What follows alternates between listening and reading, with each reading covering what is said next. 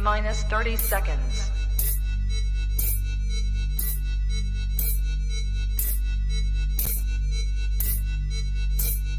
T-minus 20 seconds.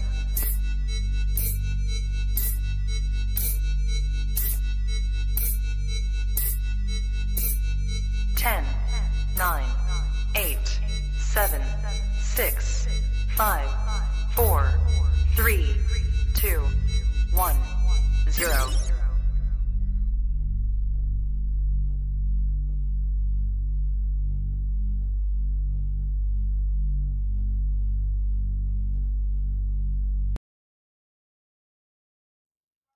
You ready for do more in the future? Trap Talk podcasts? Yes. Man. Only Trap Talk. Exclusive. Yes, Exclusive. Oh. So stop calling us. Rub the spot, get the club to pop. When I come up with the crop, gotta love it or not. I'm hot from the hop to the rub the spot, get the club to pop. When I come up with the rub the spot, get the club to pop. When I come up with the rub the spot, get the club to pop. When I come up with the rub the spot, get the club to pop. When I come up with everybody, we do it. Everybody, we do it.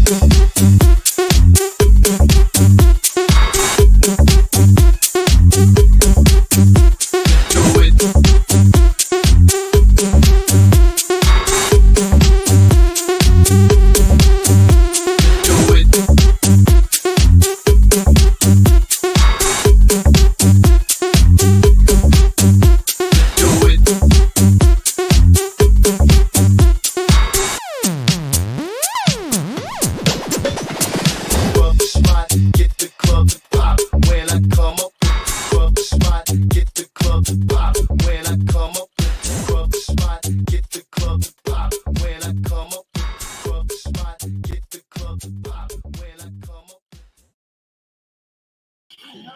All right, you're now tapped into the coolest reptile podcast in the world, coming live and direct from the most infamous Tinley NARBC with the most infamous reptile shipping company in the game, the real OG Shipping Reptiles with the real OG Chad Brown. What's up, buddy? What's up, my man? Happy Tinley. Happy Tinley to you. This is cool, man. I'm happy to do this. We're in the Shipping Reptiles booth, so it's this is a lot of fun. And you know, I just don't say I'm the OG. My shirt says we're the OG. That's what makes it official. I'm telling you guys right now. Hey, listen, if this is your first time tapping in, do me a favor, hit that like button, hit that subscribe button, smash that notification bell, drop a comment. Let me know what you like best out of this amazing series that we're doing here with Chad Brown and all his friends that support Shipping Reptiles. Let's be honest, man. We're talking legendary keepers in the game who choose you guys over anyone else. How does that feel? It feels great. It feels great. You know, you do your best as a company to, you know, put your passion into what you do. Right. Then you meet up with other folks who all have their passion in whatever space of the hobby that they're in, and they choose you. It's very flattering. It's humbling. And so I don't take it lightly. My staff doesn't take it very lightly. We're very dedicated and serious to upholding the standards and the level of service that those kind of folks who are going to be on the show a little bit later, that they expect and they demand. Now, I got to ask you, man, I mean, I understand the name Real OG, but I don't think you guys take that lightly, because that's a name that has been given to you based off the respect and dedication that you've had through the decades in this industry. How do you guys determine to stay on top and just stay a bit ahead of the curve? I mean, how are you keeping you guys separate from the competition? I mean, there's always going to be competition. Right. And in the end, our head's got to be down, focused on us and what we do, and the service that we deliver to our customers. Right. So my customer service staff, they recognize that they are the difference. You know, for the most part, everyone in this industry uses FedEx as a shipping partner. Right. So we are all selling FedEx labels. Right. But in the end, the customer service that we provide, I think, is what sets us apart.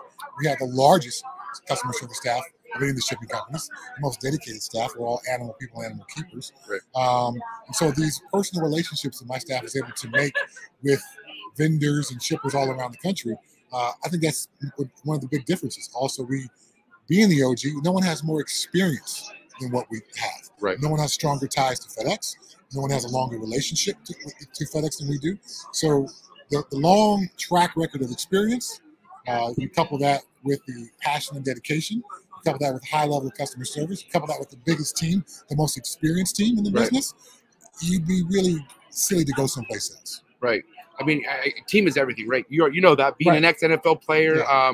What are the? I mean, talks of you going to the Hall of Fame? Is that in the works? Is that? I mean, what's going on with that? All right. So this was the first year that I was officially nominated to the NFL Hall of Fame. Wow. So, congrats, you know, talk about humbling. I mean, just that is an honor, you would say, right? Right. You know, well, that's what they say at the Academy Awards. You know, it's an honor just to be nominated. So the fact that I've been nominated, I've had some conversations with some folks who are involved in the voting process. Right. You know, I'm not some kind of awesome slam dunk to get in first ballot kind of guy. Right. It'll take some years for my candidacy to, you know, develop. We'll see if it happens, but I'm honored. For me to be one of just the nominees is incredible.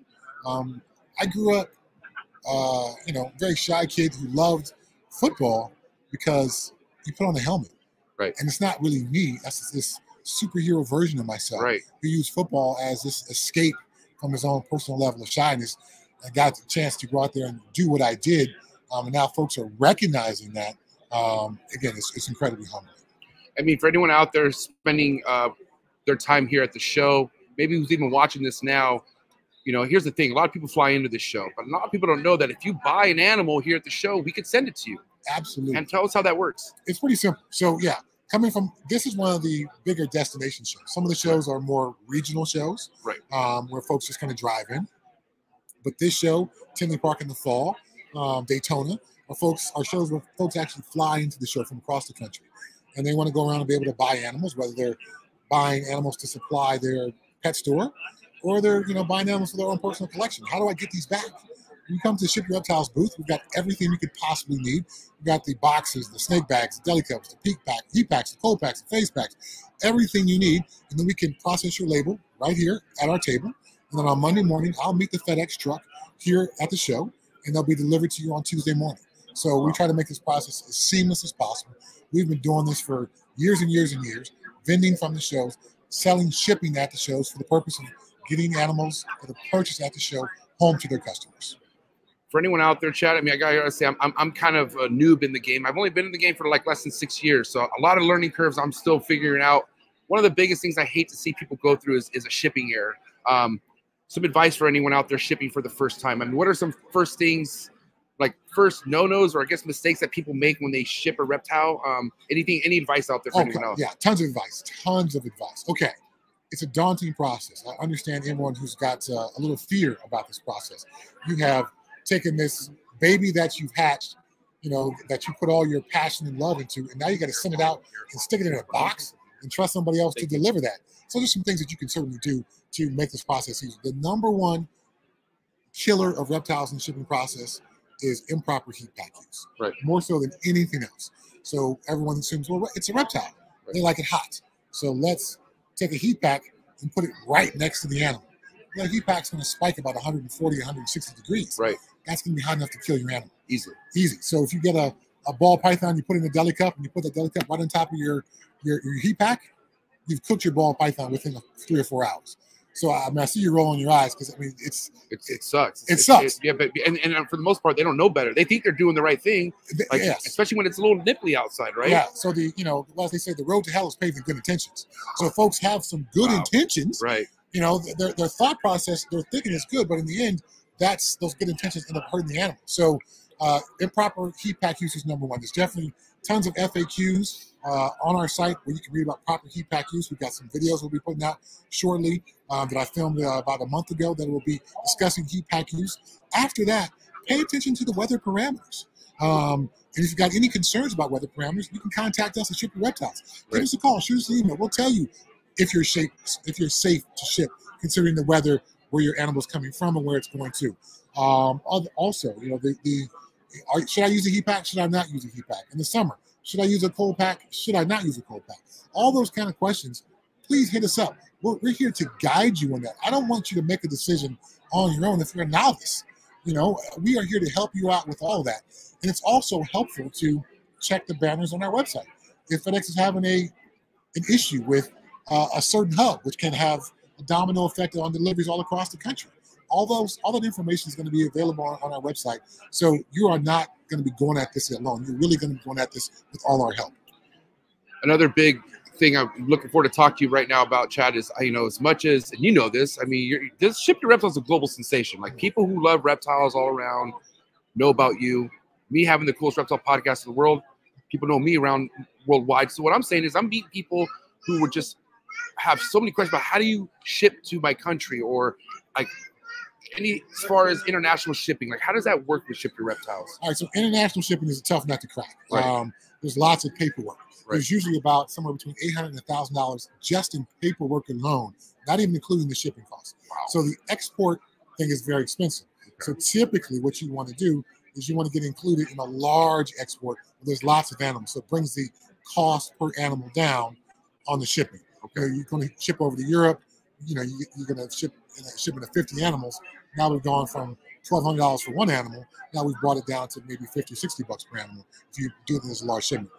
At this point in time, Ship Your Reptiles does not do international shipping. We are beginning to make some inroads into that market. Hopefully, we can launch that in the next 6 months to a year or so. But it's a fairly difficult nut to crack, but it can be done. We do have an international shipping partner. If you need to ship right away internationally, we can help you out with that. But just know, don't be blown away by the sticker shock when you're quoted with just $800 in paperwork, right? Much less the shipping fees included. That's what people understand. Like, I understand you might want to buy this one snake, but that one snake's gonna come with $800 to $1,000 worth of paperwork. You know what I mean? So how bad do you want it? I mean, it's doable, but it takes time. It's paperwork, and think about it, you're shipping this thing overseas. Right. A lot of things can go wrong. Yeah. So I mean, there's you have to get a vet check. Right. The animal has to be cleared by Fish and Wildlife. Has to be cleared by the Fish and Wildlife Service in that country of origin. So all those things are important. What species are you shipping? Are they a CITES species? Do you need a master CITES paperwork from Fish and Wildlife? So there's multiple pieces to the puzzle. That's why there's a lot of cost involved from a paperwork standpoint. We don't make any money on the paperwork, only on the shipping. Yeah, I get emails daily and phone calls daily about folks wanting to either import an animal or export an animal internationally. And most are blown away by the cost involved. So it tends to make people turn away from it. In the future, I would like to have a regular international shipment schedule where I can pool up shipments for customers and then charge people on a portion for their animal that's included. If it's a 100 animal shipment, then it's maybe only $100 per animal. Right. Is it 10 animals? All that needs to be figured out. Would you say that mostly, Chad, with the direction things are headed, do you feel like, okay, first and foremost, I want to slow down. Rodents, a big part of what we do, rodents are the produce for our snakes. Right. At one point, there were people who could ship live rodents. Mm-hmm.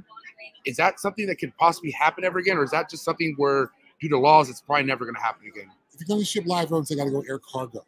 Air cargo. Yes. So it's certainly possible, but then air cargo has the inconvenience of somebody's got to drive to the airport and drop it off. Right. If you on your end, you got to go drive to the airport and pick it up. So FedEx delivering live rodents to you is just not going to happen. The FedEx system is not built for mammals. Right. So you got to go some air cargo, some other option for live mammals, basically. What would you say the biggest trending thing in the reptile industry is right now, animal-wise? Like, I mean, out of everything that you guys are sending, is it geckos, ball pythons? What's the hottest thing right now? Gosh, it always changes. There's a significant interest in crested geckos over in Asia. So we are frequently seeing, folks from Asia come over to the shows, get one of those VIP passes to come in early, and walk around to every crested gecko breeder and cherry pick those geckos. And they show up at my table to ship out a couple hundred geckos that they purchased to an exporter that's going to export them back over to Korea, for example. Right. So that's definitely a big trend that I've seen in the last maybe year or so, is growing interest in other countries for very specific niche animals. Crested geckos being one of those. But man, the cycle of animals is ever changing. Right. Clearly, ball pythons are a staple in our industry. Right. But for a while, colubras were hot. Mexican black king snakes were $350 each. Right. When back in my day, I couldn't give them away for $25. So the cycles are always going to turn over. I'm beginning to see maybe a growing resurgence in some of the Asian rat snake market. A lot of stuff that I did 20 years ago, the cockeye, the porphyracea, the valenti, the pulchra, the rhino rat snakes, the mandarins, I'm seeing those starting to come back. So I don't know if I've got a crystal ball where I can tell you what's the next greatest hot thing, but just know if you're in this game long enough, you know things are going to change. And for anyone out there, because I don't know how much you've heard about this going on, mainly in the ball python community, just like a recession, right? People not selling stuff and people going through some sort of a slump right now. I mean, are you seeing any kind of decline in ball pythons being shipped? Well, decline is an odd word, because I think if you compare today's market to what was happening during COVID when people were getting stimulus checks, yeah, the market has changed considerably. Tell them to get here. The market has changed considerably. So numbers are down right. because people aren't getting stimulus checks anymore. And then I think there's a bit of a glut on the market. People were like, "Oh, I'm selling this many animals during COVID, therefore I've got to ramp up production." Well, the market has cooled a bit, and that's always going to be the case. We're always going to be in a accelerated market and a slowing down market, and it's going to vary from species to species. But those folks who have a savvy business mind, those folks who have the true passion for the hobby, are going to be folks who are going to be here 5 years, 10 years, 15 years from now. Okay. I wish I could really just take up all this time, but I can't. I have a wrap-up question for Chad before we let our first guest sit down with them. And man, this guy dressed a profession. For anyone out there curious, wondering what your true attachment is to the animals, like what was it with you? Was it a childhood experience? Have you told me a little bit what you used to do herping-wise in LA County? Right. So let's talk about, tell us a little bit of breakdown with that. All right, so I grew up in Southern California, but I grew up in the Pasadena area, the Altadena area, which is bordered by all these hillsides. So I could go in my backyard and I could catch California king snakes, garter snakes, all types of fence lizards, alligator lizards, frogs, toads of various types, salamanders. Right. So this was all part of my backyard, my grown-up experience. Right. So I grew up in California, a city boy, but also kind of grew up a little bit of a country boy at the same time. Okay. So I got to the University of Colorado. Okay. I was out of my mom's house because my mom said no snakes in the house, like a lot of moms. Just all moms. Shout out to the moms, man. Which is interesting because for my 12th birthday, my mom bought me a Mexican red-knee tarantula. So tarantulas were okay, but snakes were not. At any rate. Funny how that works. Yeah. I met a friend in the dorms at the University of Colorado who had a boa for sale. Right. That was my first real reptile that I had caught out in the wild. And then I met Cameron DePedlin from Bushmaster Reptiles at a local pet store there in Boulder, Colorado, where the University of Colorado is. Right. And Cameron was great, invited me to his house, had a chance to meet him, see the snakes that he was breeding in his extra bedroom, in his basement, in his backyard. I was like, oh my gosh, yeah, this is a whole brand new world to me. This is mind-blowing. As a scholarship athlete, you're not allowed to have a job during the school year. Right.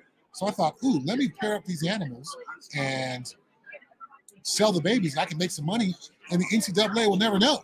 So I started pairing up my animals. I paired up my leopard geckos. I paired up my California king snakes. I paired up my bows. And every spring I would produce animals, and I would sell them to local pet stores in Boulder. I would sell them to local students on campus. I would put a few $1,000s in my pocket for a college student. I thought I was like the king of the planet. Wow. And that's kind of where this whole thing got started. So that's where the passion and the growth came from. Then once I got in the NFL, I had some money in my pocket. I built Pro Exotics Reptiles. Right. And we grew to be one of the largest producers of captive bred reptiles on the planet. So during your whole career in the NFL, you had this dream going on. Like this was also brewing while you're making a legacy for yourself in the NFL. Yes. At the same time. Yes. So, I would play the 6 months of the NFL season. Right. And as soon as the season was over, I wanted to get back to the warehouse and dive into that.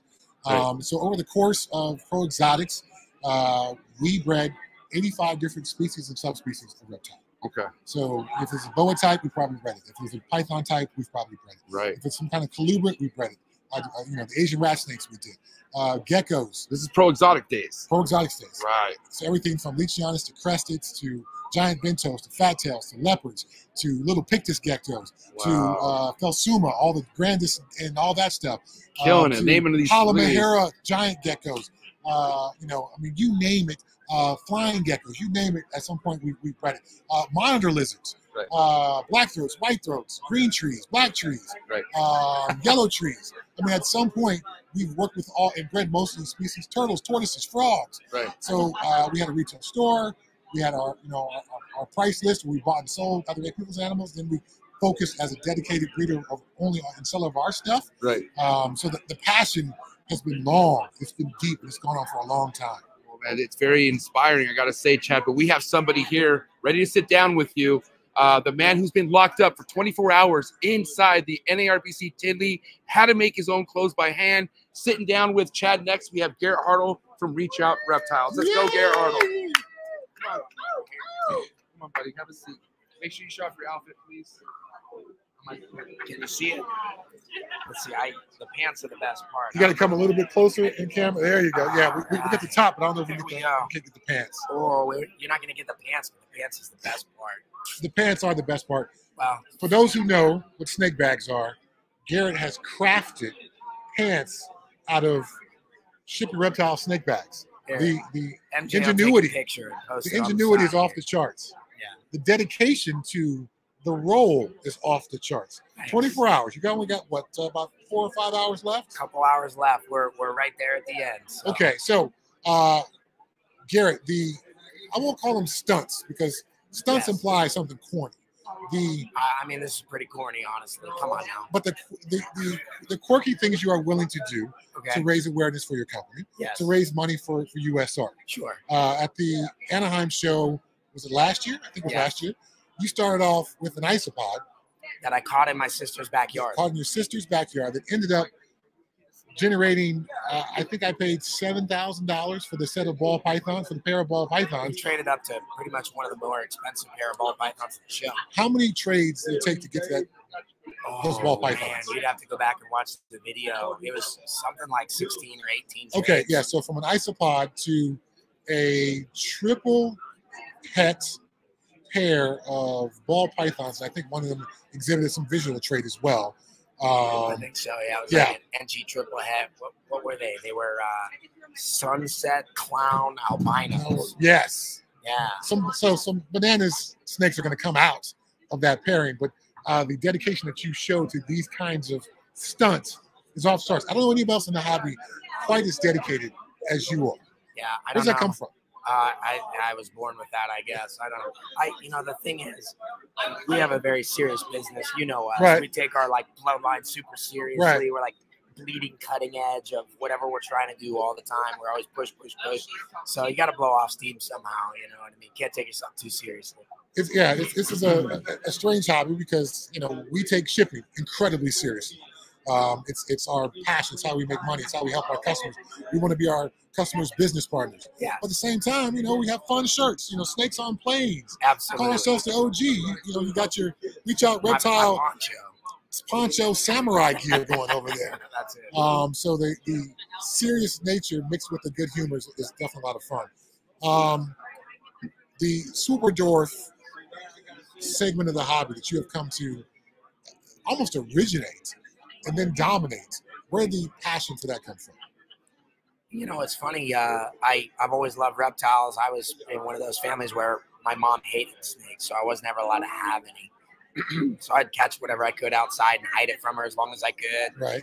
And I ended up getting the very first exotic snake I had was like a carpet python, and it opened the floodgates. I was like, Mom, Christmas, birthday, for the rest of my life, and I'll buy it myself. Just let me have one. Right. So I think it was an IJ. And then shortly after that, my second snake was a Jampea, which they were importing them back then. It was pretty cheap. And I don't know. It's just all been retics. I've loved everything else, but it's that species I kept circling back around to. You know, you're like, try this, try this, try this, try this. And then after a while, you have something, you're like, I like this guy, but it's not a super dwarf or a dwarf retic. So, yeah, I don't know. I've loved them forever. So you remember, or you may remember, the import of Kiowatis. Yes, it was. I was going to ask the question. Yes, that was one of the first like known locality super dwarfs brought into the country, and you had those. We ended up getting some snakes from those, and I still have today because I had bred them, produced, sold them off. But I always keep in contact with everyone. I love seeing my like snake grandbabies and all that. So we circle back around. I still have stuff that's like 25% from that bloodline, 50% from that bloodline. Yes. So a long-standing source of pride for me has been when stories like that come up. When an animal that has passed through my hands has gone to someone else, whether it was an animal that, you know, I bought and thought, well, this is really cool and I'll sell it to somebody, or I bred myself, and to see bloodlines that were in my hands continue to live on. I was just talking to MJ how humbling that is, you know, to be a part of the hobby as long as I've been, but to see the tentacles of some of my work continue on it's awesome, man. And so, you know what it is though? It's like you connect with people in this industry at some point, somehow, for some reason. and then you see their love, dedication, and passion and stuff, and then it becomes infectious. So like I loved Pro Exotics. I like the Jamaican theme. A lot of my family's actually Jamaican and stuff. They got those like Rasta colors on everything. I still got my like old school temp gun. Nice. I still have some at the show over here for sale. Uh-huh. So anyways, all the stuff that I hadn't had when you were into the crazy striped red blood pythons, you were doing all the water monitors back then, kind of like beefing them up for everybody. Everything that you guys were working with, even like I never did the Thai bamboo rat snakes or anything, but those more obscure colubrids have kind of translated now into these African house snakes for me. Which I'm so jealous of. Yeah. Because that was one of the projects I wanted to take on that I couldn't get agreement within the company to do. So it's kind of fun to live vicariously through you. So when I see those African house snakes posted on your social media, I'm like, oh man, they are fun. I would have loved to have done those, you know, because I was always into those slightly weird, offbeat animals. Yeah, it's the one that got away. Huh? Yeah, no, they're very cool. So, but that's what it is. Like, so I've been heavily influenced. Like when I was a kid, Bob Applegate. Yep. You actually have my favorite beaded lizard. Yep. I found Fernando. out, which I only learned that like last year. I was like, no way, I love Fernando. So, but yeah, Bob Applegate, Dan Maliri, yourself, you know, and a few other people, you know, were key parts to my getting into reptiles. And it kind of shapes the way you do business. Like you said, you guys are very professional, but a lot of fun at the same time and stuff like that. So I don't know. I think that's just what I grew up seeing and learning from and try to do it my own. So from a time frame perspective, the Coyote RHACS, how long ago was that? It was early 2000s. Okay. So we're probably 20 years ago. Yeah. Where, you know, our paths crossed somewhere with the Coyote RHACS, and now you're a customer. Right. And now we're still partners in some way. And we're shipping Coyotes that descended from your stuff with your labels on. Are you kidding? I mean, how awesome is that? No, Are you kidding really me? cool. So really cool. To have moved from the competitive nature of being a breeder, because there's always competition among breeders, to now being a business partner where I can enjoy your success. Yeah. Because if I was still into breeding, I'd be like, oh man, he's got those African house snakes. I want those. Yeah. Or he's doing the super dwarf thing. I should have gotten into that 10 years ago. Now I can just enjoy your success and be your shipping partner and help you grow your business. Yeah, which is great.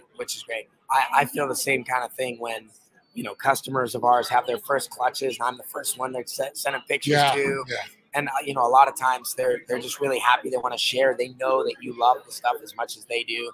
So they're like, can I give you a baby from this? And I was like, dude, if you do, I'll keep it forever. You know what I mean? Just, you know, encouraging those kind of people. And like you said, building up the community. And people do need to, like, we all support each other ultimately.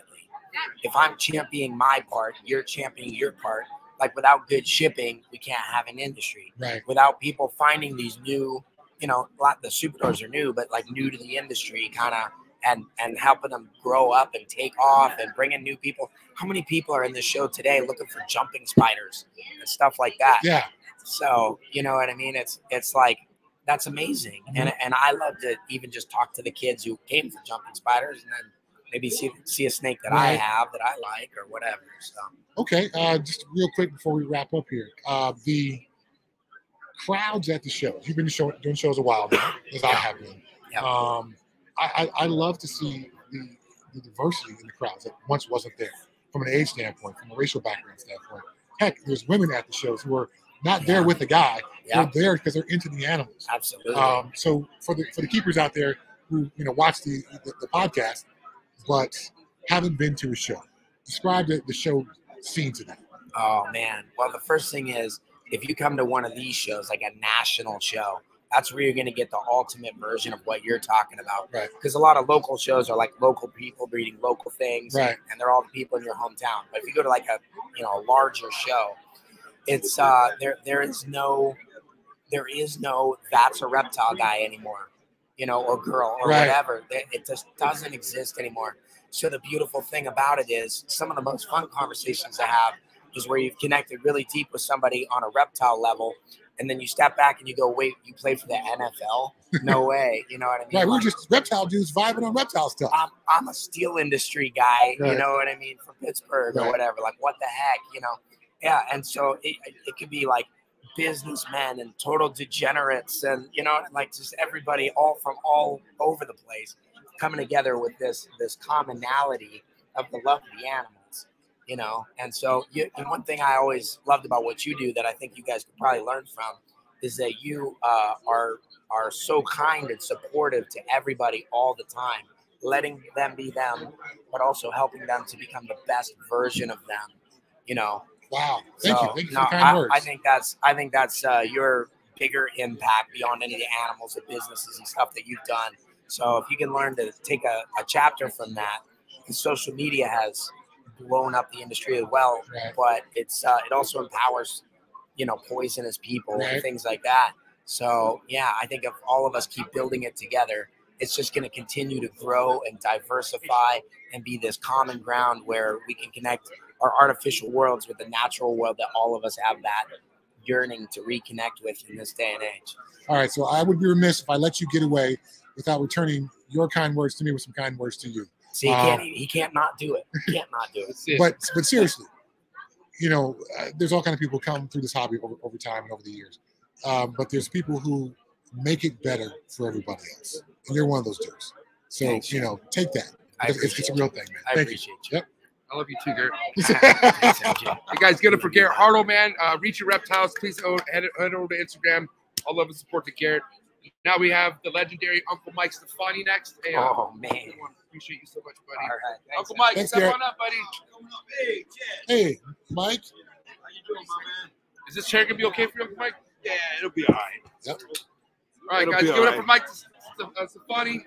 Mike monitors in the building. Yeah. Here he is, guys, and he got Here I something in am. his hand too. You good? Oh, of course Yeah, he yeah. does. All right, there we go. Look at that. What do we got there, Mike? Well, I got a sulfur water monitor I just hatched. This is the first. Well, it's not the second clutch I hatched, but I just wanted to bring it over here and say hi to Chad and stop in and say hi to everybody. And as always, Mike Stefani, Mike's Monitors, and look at that. Ship your reptiles, The baby. best shippers around, man. You know it. Thank you, my friend. Yeah. Let me check out this Yeah, there you go, man. nice sulfur right here. Yeah. Wow. I hear you've been wanting one. I've been hearing you wanting one for your office, so I figured I'd bring a teaser over for you. This brings me back to the days when we used to, you know, do water monitors. We would buy them wholesale and then polish them up, tame them up. We got them to the point where we could clap and they would come, and we would whistle. And they knew to expect food. Some of the most intelligent reptiles Absolutely. in the hobby. Absolutely. All right. So what's happening over there at Mike's Monitors? I think you had a female digging down on social media like the other day. Yeah, nesting, right? yeah.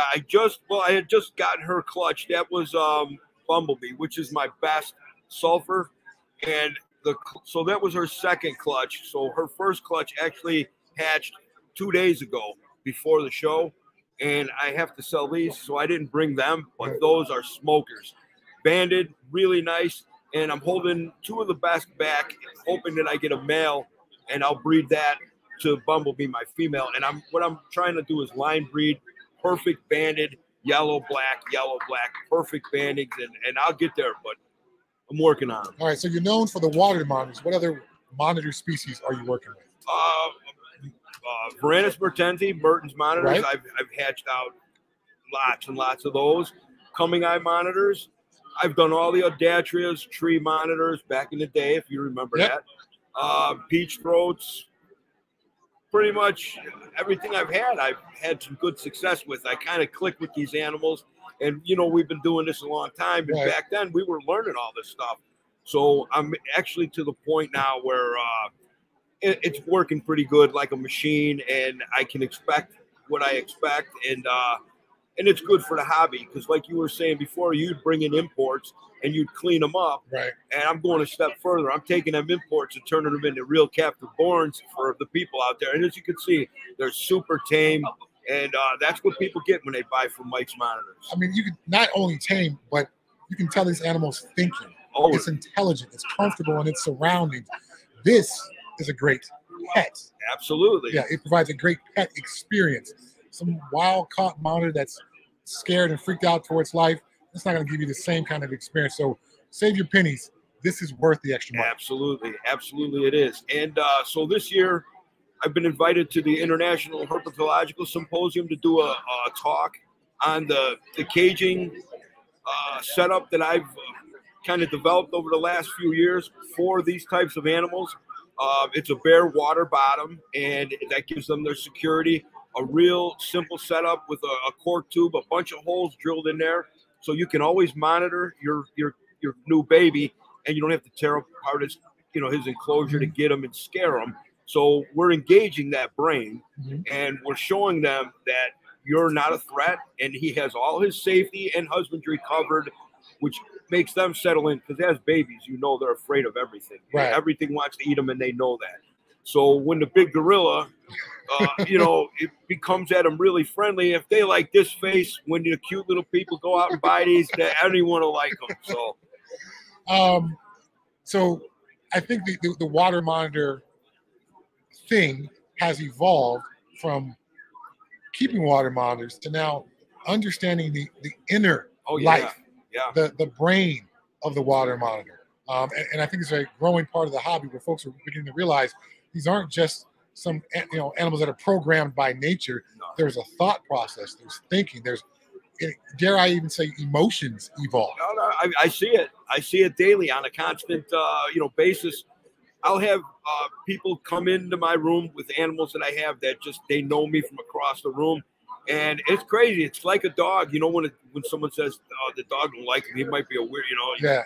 My lizards, you can come in there, and some of them, and I can tell right away. They're like, "Okay, that guy's good," or they'll come in and they'll be like, "Nah, I'm not coming near this guy," and it's really weird because it's the animal saying to me. So at that point, I won't say, "Oh yeah, just try to get him." If I can see my animal don't like him, we'll just stay separate a little bit, and you might go to the next one, and it likes you. So they're all individuals, like you said. They all have their own little personalities and cliques. Highly intelligent animals, and when you engage that part of their brain, you can really become socially together with them, like a long-term relationship with an animal that most people think are really just there, but they're very intelligent.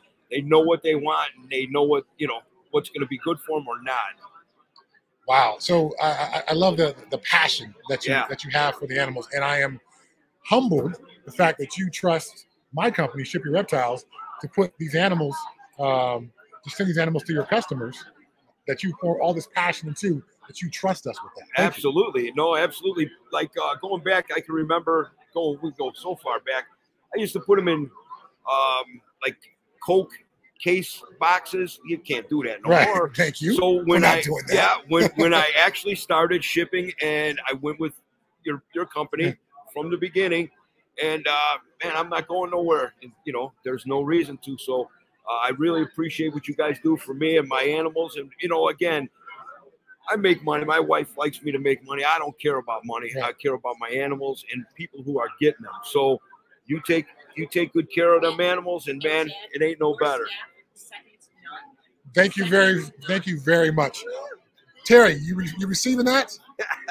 All right. There's your raise. No money The involved. crowd speaks for itself. There you go. Yeah, so that was Mike's wife saying the staff is second to none. Thank you for the kind words. Thank you for sharing your passion with us. No Good stuff, man. Chad. Always, brother. Give it up for Uncle Mike Stefani, ladies and gentlemen. Hi, guys. Thank you. Man. Thank you, Mike. Thank you, sir. I appreciate it. Right. All right. This show is 93% ball pythons. We're not playing, okay? We got somebody who's hit it heavy in the ball python game. My man, sit down. BC Balls. Have a good chat, my man, Chad Brown. What's up, man? Brother? What's up, man? We just were chopping it up last night. Absolutely, we were. Yeah. Oh, man. So, welcome to the Trap Talk podcast. Thank you, MJ, for letting me host my little segments here. So we've had a monitor guy. Now we had a super dwarf or tick guy. Yeah. Now you are the ball python guy, Nice. which drives most of the hobby. Coach me up on your origins of the ball python thing for you. Man, I've worked with reptiles for over 30 years. It's been a long time, but like when I started to get more serious about it and serious about doing it as a business model, I say that a lot of people don't like it, but it's just a fact. 2016 is when I drew up my plans. And then I didn't breed anything till 2018 because I wanted to take the time to learn everything there was to know so I could help the people that buy from me. And then, 2018, 2019 was my first breeding season. Had a good one. 2020 was better. Had some incubation problems, but I mean, we always have adversity. We just work through it. Right. 2021 was outstanding. And 2022 was our best year ever, and we're on pace to probably triple that this year. So it's just been incredible. Sounds like an incredible run. This incubator disaster that happened. You know, I think a lot of folks get into the hobby and assume it's just going to be incredibly easy, and that kind of the hobby's going to lay down in front of them. Tell me about that day. You know, we walked into the facility and was. Well, you know, it wasn't any one day. It was a sustained, ongoing, just gut punch after gut punch the entire season, because I had bought this new incubator, and you know, 2 clutches would hatch just fine. The third one would have fully developed babies in the egg, just dead. You know, then another one would hatch fine, then 2 in a row. You know, most of it was full clutches. Turned out the problem was the false wall in the incubator in the back was too close to the back. Didn't give the fans enough room, and it was blasting superheated air. We figured out the problem. And then the next year we had 100% hatch rate. This year we had 100% hatch rate. You know, so it's, you know, of good eggs that went in the incubator. You know, I mean, you got to throw away a few slugs or feed them to the rats anyway. The rats like them. Really? Yeah. Okay. Well, I guess when I was doing ball pythons, I always had monitor lizards. Yeah. So they got my bad eggs. Oh yeah. Yeah. It's full circle, man. Circle of life. You know, we had our fire back in 2011, and this hobby has a way of humbling you sometimes. Oh yeah. And bringing you, you know, to your knees. Man, it was close. Like that year. I'm a very positive person. I always stay positive, even in the face of adversity. But that year was my low moment, and that was the moment where, like, the thought in my mind crept in of, can I do this? Can I do this? And, you know, if it wasn't for my family and my wife and everybody pushing me and it says, look, this is something you love, you need to stick with it, and just came back bigger, stronger, better the next year. And, you know, we've put a lot of snakes on a lot of planes thanks to you guys. So. Right on.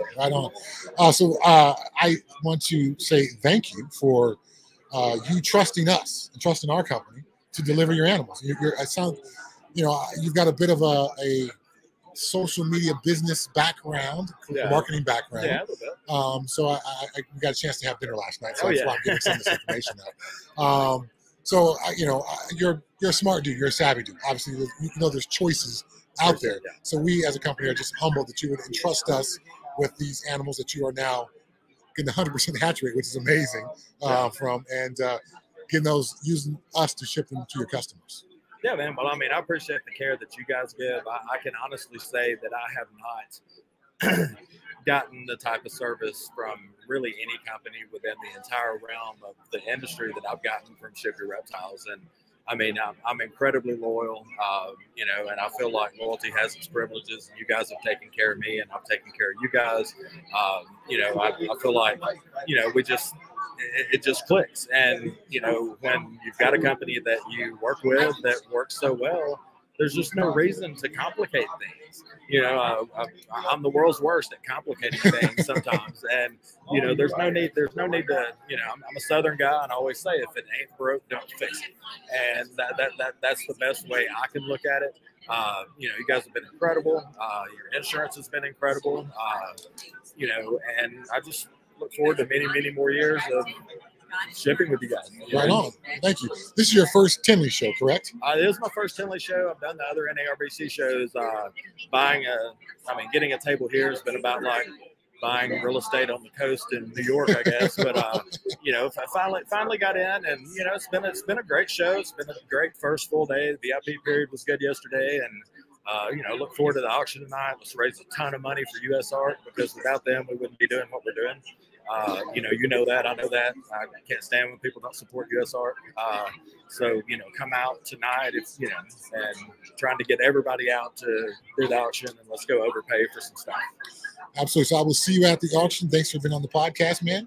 Hey, thank you so much. Good rest of the show to you. Absolutely. Thank you. Thanks, buddy. BC Balls, ladies and gentlemen, give it up. BC Balls, yes. All right, so listen, Chad. I got one guy left. Uh-oh. I may have just done one. It's okay. Let's get this back.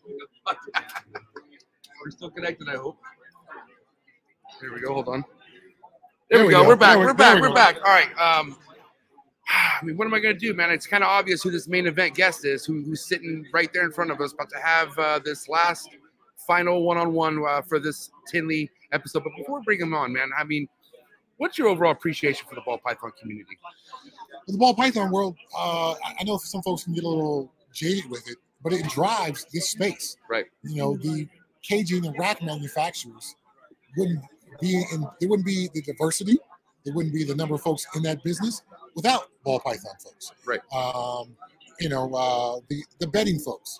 I think there's more bedding inside ball python cages than there are in probably any other species cages. So Right. The rodent industry, all these pieces of the industry that are so important from a bedrock foundation parts of our industry, the ball python world benefits from that or benefits those parts of our industry. So Right.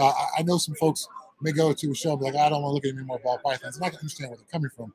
But from the economic engine part of our hobby, it's a huge piece of it. 100%. Without further ado, the man behind Canova, the man behind Clutch. Here we have, to wrap it up, Justin Kabelka in the building. And I cannot believe he actually made it through the crowd and on time for this. I didn't think he was going to be here for it. But Well, it only took 7 bodyguards to clear the crowd and get him over here. You did it again. You did it again. Watch the cable, buddy. All right, Justin, have a seat. They can still hear us. Okay. All right, here we go. Justin Kabelka. Here you have Chad Brown, Ship Your Reptiles. You might want to scoot up. I think we're a little far from the mic. You're good. No, we can pick it up. You're good, buddy. Good? All right. Go ahead, Justin.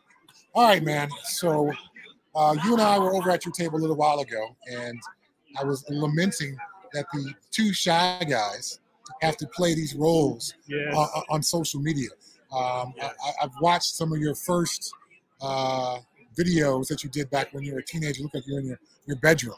Yes. Yes. So take me from that dude into where you are today, the different phases of personal growth, not business growth, but the personal growth. Wow. So that original video that you're thinking about was in my dorm room in boarding school in Oklahoma. Okay. So the dorm was nice enough to say, listen, you have this obsession. We'll give you a little space.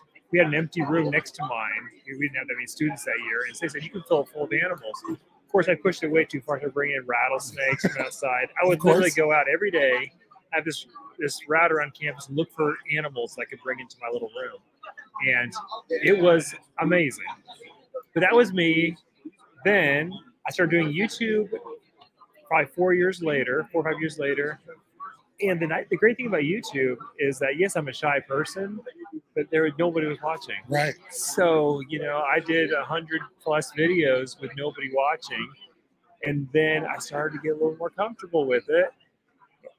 And now I'm pretty, I do okay. It's not my normal way of being, but I've learned to learn skill, I see you're putting yourself out there a lot more lately too. Well, yeah. Well, there's not only the social media from a reptile perspective, but I do broadcasting. Correct. And so some of my friends from back home are like, I would have never, ever pictured you doing this. It's like, well, you broadcast 100 football games, just like you did your 100 YouTube videos. The rhythm, the lingo, you get up to speed with it, you gain a sense of comfort. So real quick story. So my very, very first game on ESPN. Everyone who's watched a football game knows that the open, the 2 broadcasters are kind of shoulder to shoulder, and they're going to talk about and set the scene for the game. So my partner has been doing this for 30 years by this point, a very famous broadcaster by the name of Joel Myers. And they hand me the ESPN microphone, and it's got that ESPN thing around it. And up until that point, I have been able to keep my cool about myself. I look down, and instantly, the sweat starts pouring down my body. And I'm so happy I've got a suit on because no one can see. I can feel my throat starting to tighten up. So the producer in the truck says, okay, we're going to do rehearsal. So we do the rehearsal. As soon as it's over, Joel Myers turns to me and says, hey, man, you got to slow down and get control of yourself. I'm like, Joe, I'm so nervous. I don't know what to do with myself. So we end up doing a couple more rehearsals. I get a little bit better. And then at the final rehearsal, Joel is going to, pitch it back to the camera, and he says, okay, so from historic Tiger Stadium, Joe Myers and Clay Brown. And I'm like, who the hell is Clay? So that was enough to break the ice for me to get able to do my first live open. But I could definitely understand the reps. You probably did it on purpose. I don't think so. I think you actually just made a mistake there. But the nerves and then the consequential ability to feel comfortable in these moments just comes with time. Yeah, it's partly, I think, too, I've always had this mentality from the beginning is that when I started this business, right, it started a hobby, of course, that when I decided it was going to be a business, I didn't know what it would take, but I knew that I would become whatever it took. Right. Right. So if I have to be outgoing, I'll be outgoing. Maybe not in my private life, but in that moment, I'll be outgoing. If I needed to be more analytical about my pairings, then I'll become more analytical, because that's how much I was committed to the cause of my dreams. Right. And I know that, I'm sure you felt that way in football. What do I need to do to win? Right. Who do I need to become to win? I love that phrase. Who do I need to be successful? That's an awesome way to put it. The reptile business, I've always said, is a great business training school. Particularly if you start off very small, as almost everybody in the hobby does. Yeah. You have to be in the production of the animals, production of the feeders in some way. You've got to run the back office, the financing, the accounting of it all. But you also have to become a marketer. You have to sell your animals. And so all the different segments of business that people go to business school to become a marketing major or an accounting major or a major in production or something. We learn all those skills in the reptile business, and from afar, it's always felt like you've mastered each step along the way. I've read lots of books at every step. Whenever I find myself out of my depth, first of all, I do is I just plunge in and just be like, listen, everybody's trying. I'm just going to try, and then where is it not working? Where is it is working? What can I learn from other industries? And just read a lot, listen to audiobooks. The great thing about snakes is that you have all this time on your hands cleaning cages, right? And just try to learn. And it's been the best education ever.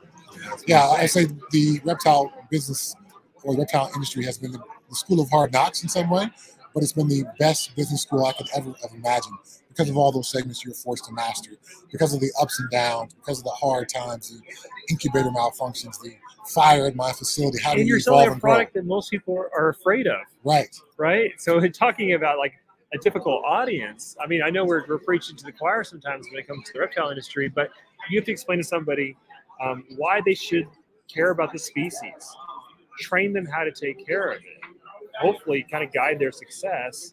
And in my case, you not only have to train what species, but what genes they should care about. And it's there's a lot of part where you're just customer education, which I think a lot of businesses don't have that. They just go into a segment I'm going to join a pizza franchise where everybody loves pizza. And everybody knows how to eat pizza. Yes. Right, but we have to train our customers in how to be successful in this hobby that they're giving us money for. Right, and in a way, we're going to have to train them in a way to do what we do and be our own competitors. Right. And so, how can we teach them how to ship their animals successfully with Ship Your Reptiles? How can we teach them how to successfully find their own customers and everything? And it's like this really interesting synergy. It's a very unique business. No true parallels with anybody else, I think, but I like to pull from different other segments and say, well, we're similar to these guys and similar to these guys in different other ways. So everybody knows you as the king of the ball python world, but you've got a new venture going as well. Yeah, Clutch, which fits right in hand. It's basically the same thing. We're talking about how I was trying to be whatever I had to be to be successful. When we came across this wall, up against this wall, we have a great staff, a great team that came over the best. And it's taken a lot of years to get there and find those people. And we kind of came to a place where, okay, we have a great staff, but all the knowledge is here. And okay, well, they're incredibly smart, but they don't have the tools. And so we started working with the company to build an internal tool for Canova, which is the full collection management. It puts everything I know about all the histories of the animals and all the genealogies and lineages and the morphs and what to look for, puts it all into a program for my staff. That's why we did it. But then as it started to get good, I was like, this is going to be actually huge for everybody, because the complexity of the ball python world specifically has become so high that the barriers to entry for the average person off the street is overwhelming, right? Someone comes in, they start hearing all these weird language. We talk about morphs, and they say, it's above a pay grade. They walk away, right? So we're thinking, if we have this program that basically empowers people to understand genetics, to understand the genealogies and everything, it's going to shorten that learning curve and maybe actually will help our industry in general. So I'm super excited about it. We just launched a month ago. So it's awesome. The evolution of your company, which I followed from the very beginning to where you are now, it goes to literally demonstrate your ability to master the next thing up.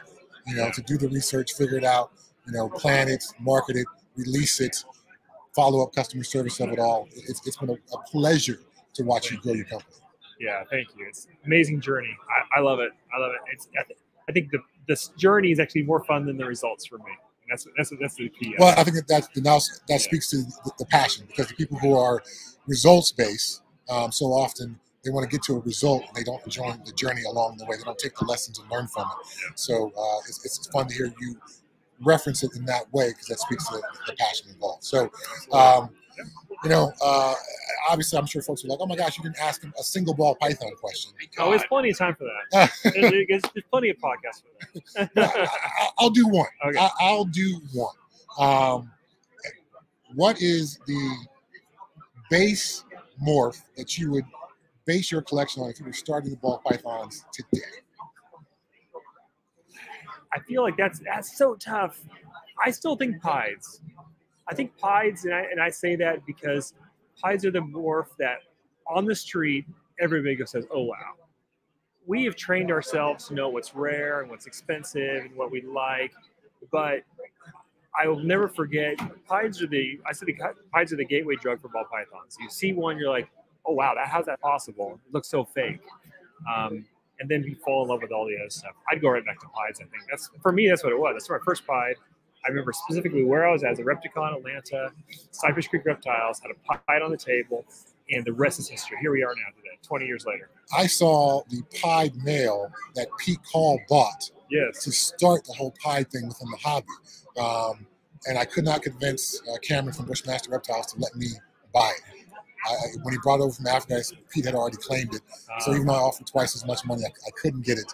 And, you know, that now, I wonder how many pieds have been produced at this point in the hobby. I mean, hundreds of thousands, you would guess? Definitely in the high tens of thousands, at least.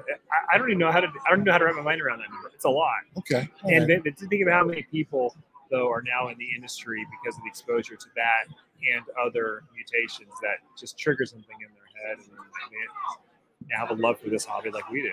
Yeah, amazing. Fascinating. Yeah. Well, this was a good talk, man. I love the elevated business evolution kind of stuff and the personal evolution of things. I'm certainly different person in the reptile hobby now at 52 than I was at 22, than I was at 32. Heck, than I was 10 years ago at 42. So I think we all have to grow and evolve in our own way. So it was great to catch up with you about that.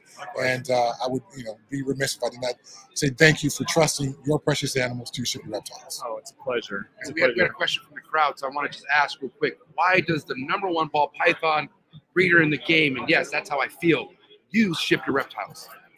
It's because of trust. Honestly, it's trust. And all these years, that is #1 to me. I don't want to worry about.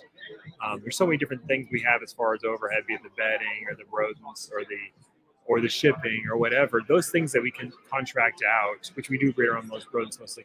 It's when you have an amazing collection, it comes down to trust. And I want to worry about other problems. Let you guys worry about the shipping, and that's everything to me. I know it's in good hands. Well, that's the way we want to think about it. We want to be your business partner. We don't want to be somebody who kind of just for hire. I want to be your business partner so you can focus on doing the amazing things that you do. We'll take that headache away from you, and we'll do what we do at a very high level. And together we'll form this great partnership. Hopefully it's a long-lasting partnership. How long is it now? 10 years? I think it was 12. 12. Yeah. From day one, pretty much. We signed on. It's been amazing. We appreciate Thank you, sir. I appreciate it. Thanks for doing this. Thanks, Jeff. Podcast, man. Justin Buckle, ladies and gentlemen. Yay! All right, buddy. Thank you. Oh, Chad, what a great time it's been. Listen, I'm going to make this simple. My wrap-up question to you before we end tonight's show is, what's the importance behind these relationships that you built over the years? I mean, let's kind of talk about that. Like, I feel like there's been a huge importance to you if you've taken care of your people, and I feel like this is why we've had the people sit down with you today and give you all the props and respect. But I mean, how important is the relationship to you? You feel like? Now, I'm not sure if this is just who I am or the fact that, I play professional football. So I'm not trying to squeeze every dollar or penny out of anybody. And you are allowed to make a mistake as my customer. I don't want that to cost you. So I'm willing to count a shipment. I'm willing to allow an insurance claim to go through. And I know my staff is going to kill me for saying this, that maybe doesn't meet all the criteria for that. because I want you to have a great experience by using my company. So I'm willing to bite the bullet and forego my own dollars so then you can be successful, so you can have a great experience. You know, so folks sometimes make mistakes with things like heat packs and shipping under improper conditions, and sometimes the outcome may not be very good. But I don't want that one experience where you may have had a well-intended mistake to turn you away from the hobby, or turn you away from reptiles, or turn you away from using me as a company. Right. So I want to be able to build a long-term relationship with you. And within that, grace is a part of that. And as Justin just talked about, trust is a part of that. Yeah. I think Justin can lay his head on his pillow at night knowing that I'm never going to ever try to screw him over under no circumstances. That's a huge part. And so in this hobby, there's some folks who will do you wrong. Sure. And that's unfortunate. But I don't want to ever be one of those guys. And so whether it's someone as big on the scene as Justin, or it's the military mom who needs to ship little Timmy's turtle from Tennessee to Texas, I got your back. I'm here to help you out. My staff is here to help you out. That's the way we look at this business. We are here to help you out. And if you've got an actual business, I want to be your business partner for a long time. Other than NARBC, what shows can people look forward to seeing Ship Your Reptile booths? Like what's on the agenda? I mean, are we talking any of the West Coast shows, like Anaheim, super shows, anything like that? Because I'm a West Coaster, and I would love to see you guys out there. Okay, yeah. So we are we're one of the title sponsors, the key sponsors for the Reptile Super Show. Shout out to Rami. Yes, what's up, Rami? Thank you for letting me do that. So yeah, we'll be in Pomona, we'll be in Anaheim, we'll go out to Daytona and do the Daytona Beach Expo as well. So you know, we are at most large shows, maybe not vending at every single large show. But there's a large show for the NARBC, for the Reptile Super Show. Like I said, Daytona, we will be there. Any of these shows that we really view as a destination show, people are going to get on the plane and travel to that show. We are there to help you ship your animals home, and also to spread the good word about shipping reptiles. Nothing but great words spread on this episode. Chad, it's been an honor, man. And I got to say, I mean, hopefully someday I could actually get you on the show one-on-one for like a good hour, buddy. I mean, listen, I know your time is precious, but I have so many questions still to ask you, and I just gotta say, just this moment with you means a lot. Thank you for believing in me. Thank you for taking the time to let me host this at your booth. But man, I wish you nothing but success in this industry. The real OG is not just a gimmick; it's the real name behind what you have going on. So, Chad Brown, thank you so much. Shout out to the entire Ship Your Reptiles team: Susie, AJ, Terry, all you guys. You guys are awesome. Sarah, Jordan, name them all. All the whole kit guy, the whole crew. Andrew, Jackie, Angel, Sean. the whole crew. Sean, yes. Yeah, guys. Craig, the whole crew. Absolutely. Thank you, guys. Listen, enjoy your NARBC Tinley weekend. We got to shut things down. Get ready for USARC auction, because I can tell you what, Chad's going to come with some serious heat probably. So you don't want to miss it. Make sure you go to the USARC auction. Have a good night, guys. We'll see you guys next time. Peace. Thanks, buddy. Thanks. That's good stuff, man. Good show, Appreciate man. it. Thank you so much.